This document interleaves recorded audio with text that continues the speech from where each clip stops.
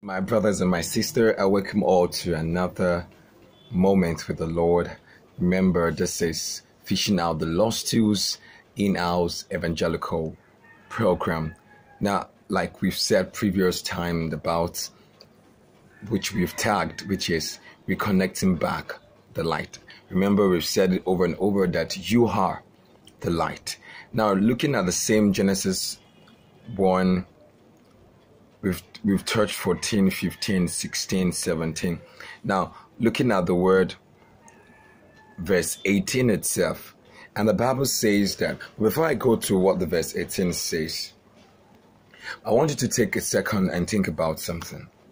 Now, I was meditating in my prayer time and the Lord revealed something to me, and it's a little bit shocking to me that the only way we can become that which we said is by the words of our mouth.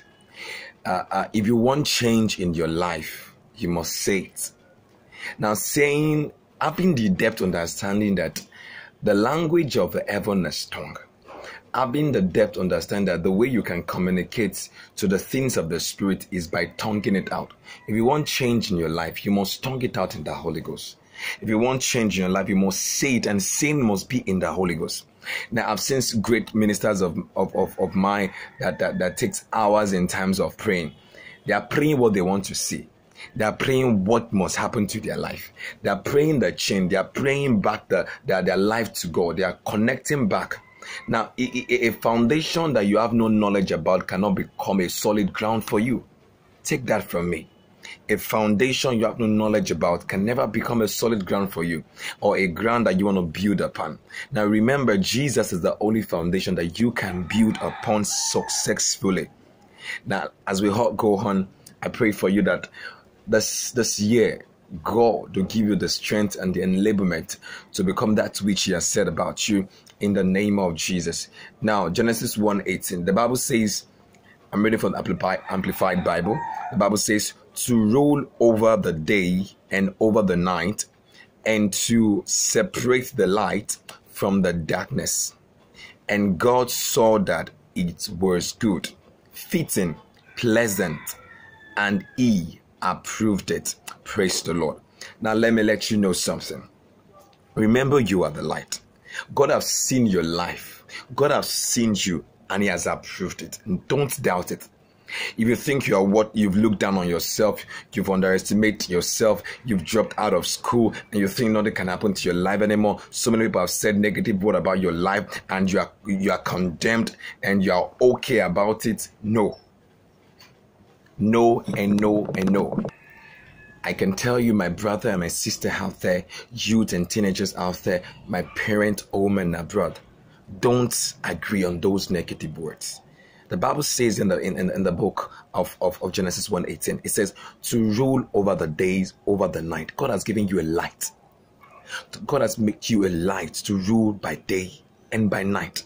I can tell you, don't accept those negative words. Don't look down on the ability God has imparted in your life. Don't look down on the things God has said about you. It might not have come to pass right now. You might be thinking this delay, but there's some procedure you need to go through. That this particular word must go through. This particular word must come to pass in your life. And it says, and He separate the light from darkness. What do you think? You are the light. There's nothing darkness want to do with you. There's nothing those negative words want to do with you.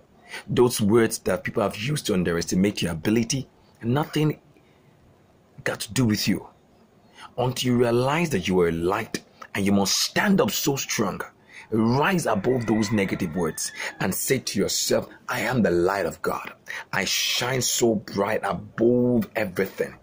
I can tell you that's when this word of the Lord can stand so firm in your life. I love what the good news said.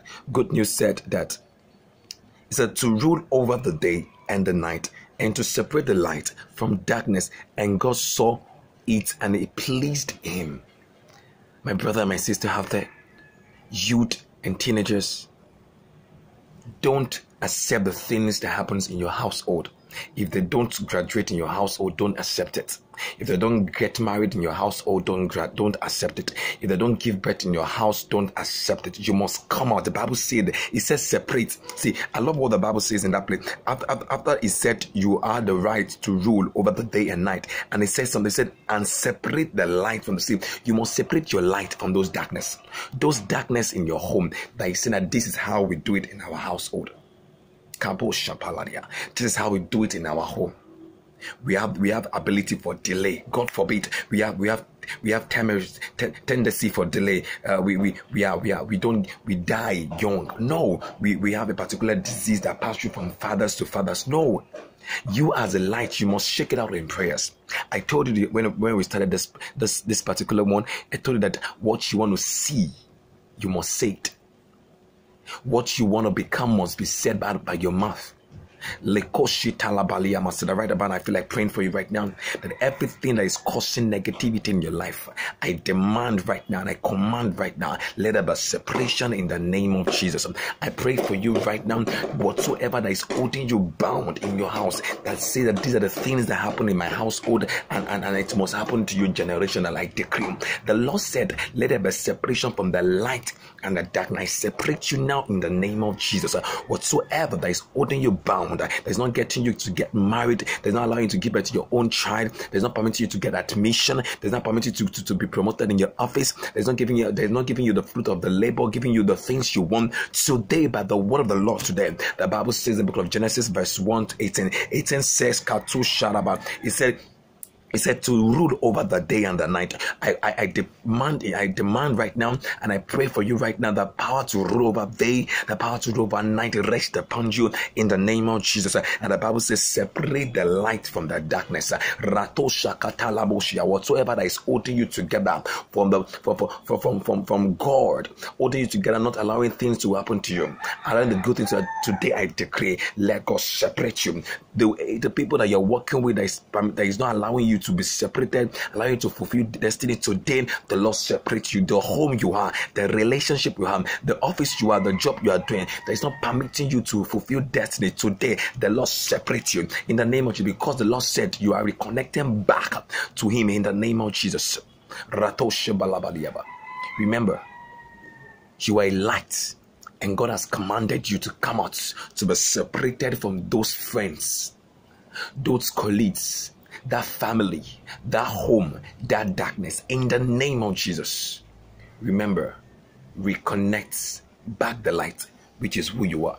I pray for you one more time, that whatever you've lost throughout this year, the beginning of this year, the Lord will reconnect it back for you in the name of Jesus. I remain my humble self, your brother, your prophet, having slaughtered the Inka Okumbi, known as Omari. Stay connected. You are a light, and the Lord is set to bring you bright above everything that you can ever imagine. In the name of Jesus. God bless you.